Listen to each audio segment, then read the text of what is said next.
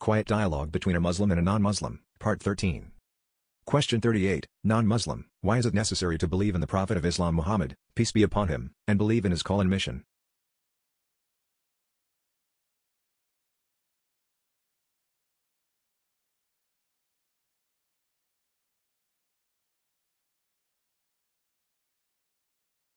Answer 38, Muslim. This is because I have clarified in my answers to the previous questions the clarification of what is contained in the Holy Quran, which attests to his sincerity and sanctity because the Prophet Muhammad, peace be upon him, was the one to whom the Holy Quran was revealed.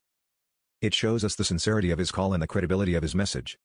Also, I have illustrated examples of the clear and explicit news from Christianity, Judaism and Hinduism books that indicate the coming of the last Prophet Muhammad. Now I will summarize to you other examples of the pieces of evidence and proofs of the prophethood and the message of the Prophet Muhammad, peace be upon him. For instance, the pure belief and the clean call that the Prophet of Islam, Muhammad, brought, which is accepted by pure instinct, good souls, and rational minds, which I had mentioned earlier. His good morals and his generous qualities, including the sweetness of his talk, his speech, the beauty of his condition, the perfection of his nature, gracefulness, and his honorable lineage. He came from the most honorable Arab lineage to be evidence of God choosing him for the prophethood and message. His austerity, peace be upon him, and his reluctance from the adornment of the world and its pleasures and his focusing on the worship of one God. He called to the ways of goodness, virtue, morals, keeping good relations with one's kith and kin, and his heart continuous remembrance of Allah. His mercy, peace be upon him, with people, and his compassionate with all the creatures of Allah, and his blessing on all who cling to him for any reason.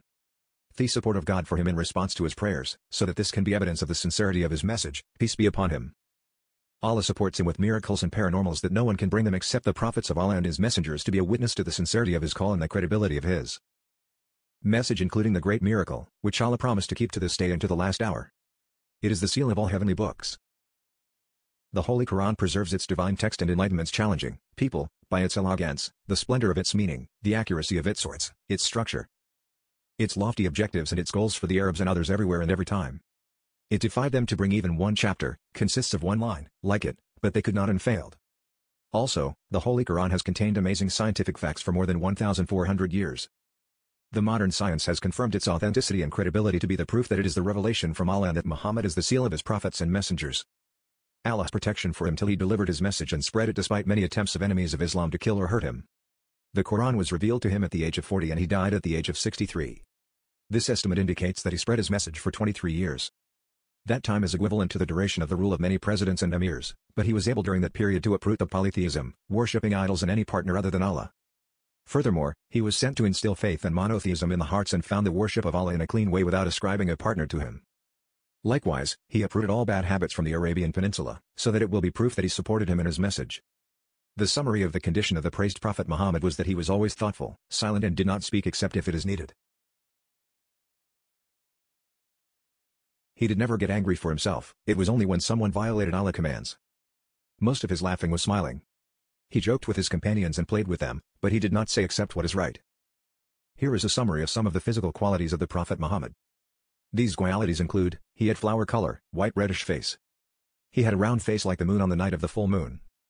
He had moderate black eyes. If you look at him, you will think that there is kohl in his eyes due to their natural beauty and not because of adding kohl. They are wide with the presence of length in the part of the eye and in his eyelids. This length added beauty to his eyes.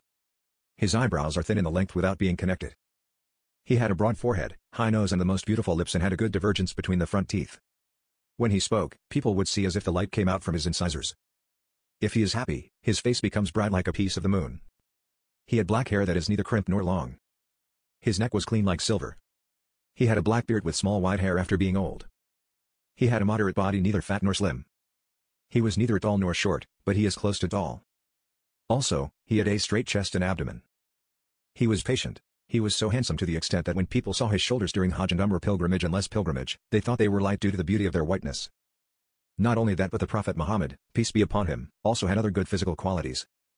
Could such a person who was known to be honest and famous for honesty among people dare lie and be the first to spread it about God? Why did not Muhammad, peace be upon him, be affected by the environment and it has its authority and influence?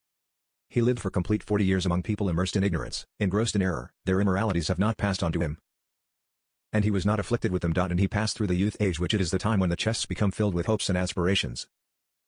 So the word hinting with the message or a sign of prophecy did not appear with what he saw of the death of his mother with his young age when he was 6 years old.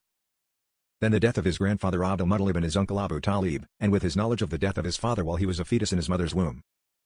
All these events that he, peace be upon him, went through do not make him have long hope in that worldly life that he lives. Yet it did not appear from him a word hinting with a message or a sign of prophecy. At the time when the rebellious souls and the angry hopes calmed down, he delivered what Allah commanded him and publicly called people to a message that changed the course of history.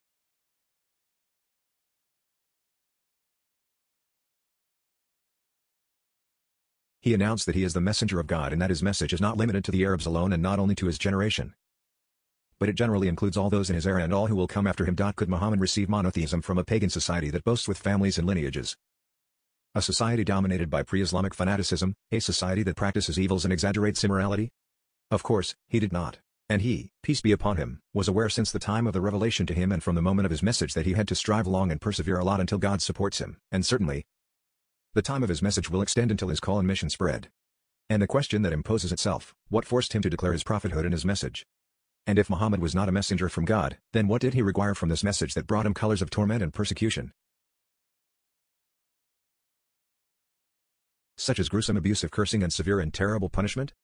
Certainly, he is truly and truthfully the messenger of God, who responds to the command of his Lord, exalted, at the time that God wanted him, according to his will and wisdom. In addition, his enemies have testified that he was a brilliant clever wise man, so what was the purpose he sought and hoped to reach? Was he looking for authority or money? He was offered supreme power and money from his Lord, then from the unbelievers of Quraysh, and he chose to be chaste, honest, and ascetic.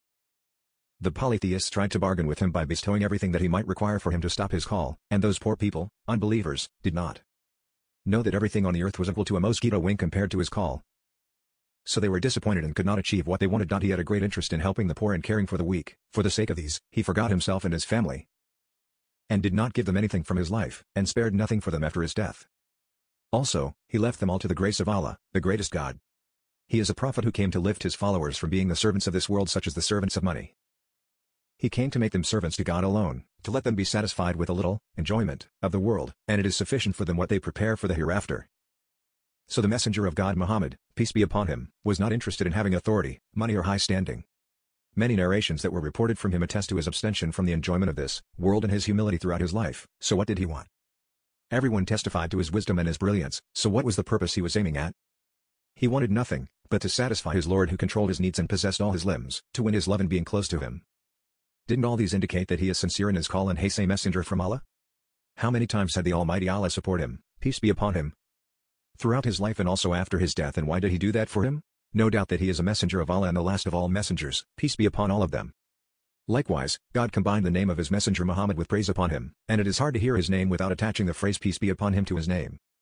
It means we beg Allah to bless him. Allah is the one who knows the position and status of his messenger, peace be upon him. Allah's blessing for him is praising for him.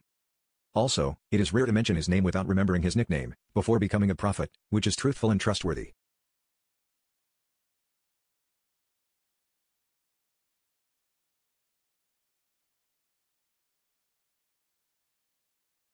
The question that imposes itself. How would the Almighty God grant victory and support to Muhammad, peace be upon him, if he was a liar in his claim? The truth is that Muhammad has a high status in the sight of his Almighty Lord, and that is why he deserved his support and victory, as he is the seal of the prophets and messengers. Haven't you seen how the highest God supported his messenger and his message? Haven't you seen how God attached his messenger's name to his name in every adhan and iqama, the first and the second calls to a prayer, by the saying of the muezzin? I bear witness that there is no deity but Allah. I bear witness that Muhammad is the messenger of God, and he pronounced his name. Whenever adhan, a call to prayer, ends in a city or country, other people start it in another place. That is how that obligatory prayer is performed till another one comes, 5 prayers in the day and night, and so on. Everywhere after this great religion has spread throughout the world, we hear this true statement and testimony of honesty. I bear witness that there is no God but Allah. Glory be to the Almighty Allah. Glory be to the Almighty Allah. Glory be to the Almighty Allah. Did you see how God immortalized the name of his messenger Muhammad, peace be upon him, attaching it with his great attributes, honesty and trustworthiness, as dignity for him forever? Allah chose Muhammad, peace be upon him, to be the last of the messengers because his message will be for all people everywhere and at all times. And the Almighty will protect it from distortion and changing, either in addition, increasing, decreasing, or other things that previous messages and books have been exposed to through human hands to them according to the whims and desires. I will return again to this question, which I presented before, so that the answer to it will be a testimony from non-Muslims. Why do we not apply the critical exam that was raised by a Muslim preacher Sheikh Ahmed D. To the followers of Christ Jesus, the Son of Mary, peace be upon him, I say, why do we not apply the decisive test that Jesus Christ, peace be upon him, wanted you to apply to anyone claiming prophethood, if he was a true prophet or not? The Bible has stated that Christ, the Son of Mary, peace be upon him, said, by their fruit, you will recognize them. Do people pick grapes from thorn bushes or figs from thistles? Likewise, every good tree bears good fruit, but a bad tree bears bad fruit. A good tree cannot bear bad fruit, and a bad tree cannot bear good fruit. Every tree that does not bear good fruit is cut down and thrown into the fire. Thus, by their fruit, you will recognize them. Matthew 7:16-20. Why are you afraid of applying this exam to the teachings of the prophet of God Muhammad, peace be upon him? This crucial test is the acid test that Christ wanted Christianity to apply on every claimant of the prophecy to identify the true prophet that Christ had informed about. The Gospel of Matthew stated that Christ said, watch out for false prophets. They come to you in sheep's clothing, but inwardly they are ferocious wolves. By their fruit, you will recognize them. Do people pick grapes from thorn bushes or figs from thistles? Likewise, every good tree bears good fruit, but a bad tree bears bad fruit. A good tree cannot bear bad fruit, and a bad tree cannot bear good fruit. Every tree that does not bear good fruit is cut down and thrown into the fire. Thus, by their fruit, you will recognize them. Matthew 7:15-20. We also find in the Gospel of Matthew 7:25 that Christ said about who will come after him, you will know him from his products. Will men harvest grapes from thorns, or will they pick figs from thorns? Every good tree produces good fruits, and every malignant tree is known through its products. Matthew 7:25. If we apply this critical test mentioned above to the Prophet Muhammad, we will find that the Prophet Muhammad, may God bless him and grant him peace, came up with a sound, pure belief in which there is no slightest excess, negligence, or excess of Christianity and its deification to Christ or the denial of Judaism to him and attributing him to the birth of fornication. We also find that the Prophet Muhammad, peace be upon him, came with the righteous law, guiding acts of worship, sublime teachings, calling for all goodness, virtues, and honors of morals, and the command of all righteousness. He is known by virtue, with wisdom and good advice, and forbidding every vice. Also, he corrects bad deeds with wisdom and good advice. We also find that after the advent of the Prophet Muhammad and the people's acceptance of his message and its spread, a great Islamic state with a wide area in various countries all over the world, based on the unification of the Almighty God, and that stands on justice, the foundations of good and virtue has extended to the north, south, east and west. Especially after the banner of Islam and the pure monotheism have defeated both the empire of the Persians, worshippers of fire which is a creature of God, and the empire of the Romans, worshippers of Christ whom the Almighty created and honored with prophethood and a message like other prophet and messengers, and neither of the two empires ceased to exist any longer. Therefore, the analogy mentioned in the Gospel of Matthew, every good tree makes good fruits and also so. From their fruits you will know them applies only to the Prophet Muhammad who established the state of truth Islam by Allah's favor, and he was one that Christ prophesied his coming after him. We point out that if the Prophet Muhammad was not truly a messenger from God, then he and his calls will not thrive. In addition, Allah will degrade him as he did with those who falsely claim prophethood in the message, such as Musaylimatu al-Kashab and others, but the case is on the other hand because Allah exalted, supported him, his calls and mission, and then his calls succeeded and produced good and nice fruits. Also, he blessed him to establish the state of truth, Islam, based on monotheism. Allah pleased him by the success of his call and the establishment of this great state, namely, the state of Islam. In the Holy Quran, we find a complete message that complements what Moses and Jesus, peace be upon them, brought. I will use the idea of Bernard Shaw who said, if someone like Muhammad, peace be upon him, conducted the ultimate rule of the world, he would be able to address the problems of the world and provide it with peace and happiness because the world desperately needs them, and others. Therefore, it is the Prophet Muhammad, peace be upon him, that Christ prophesied his coming after him. Also, for the rational proof of the sincerity of the Prophet Muhammad call and the credibility of his message, some questions were raised to non-Muslims. Let this be the example of the Jews and Christians, as follows.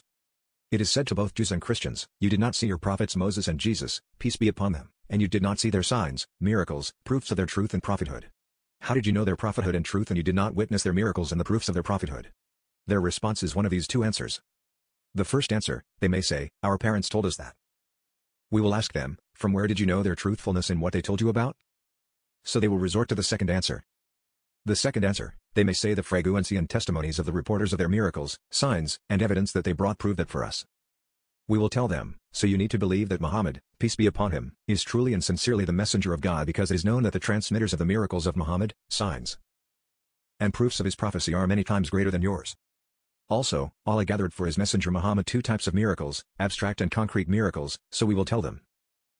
What Allah gave him is more than what he gave other prophets. It was one of the miracles of Moses, peace be upon him, that the sea was separated when Allah instructed him to strike the sea with a stick in his hand. Allah granted the Prophet Muhammad the miracle of the splitting of the moon, that was when he pointed to the moon with the inspiration of God, and it split into two halves. It is more wonderful and amazing because it is a heavenly sign. And no one was able to reach the moon at that time, and as we mentioned earlier, that science has recently discovered the so-called cracks of the moon, RIMUS or lunar reels, which are long and massive cracks, and pictures of the moon were taken showing one of these long cracks in the middle of the moon, approximately. One of the miracles of Jesus, peace be upon him, was the revival of the dead. Allah gave his prophet Muhammad the miracle of nostalgia of the trunk to him as a sign for him. The trunk cried and moaned to him like a baby. This is more wonderful and astonishing because the life of the tree is more surprising than the resurrection of the dead, in which there was life before his death, whereas initially the wood has no soul, and other many miracles, signs, proofs and scientific miracles that the seal of prophets and messengers Muhammad, peace be upon him, did as signs of the truth of his prophethood and the credibility of his message. In conclusion, 1. No Jew has absolutely believed in the prophethood of Moses, peace be upon him, until he believes in the prophethood of Muhammad, peace be upon him. 2. No Christian has really believed in Jesus, peace be upon him, except after believing in the prophet Muhammad. Muhammad, peace be upon him, is truly and sincerely the messenger of God.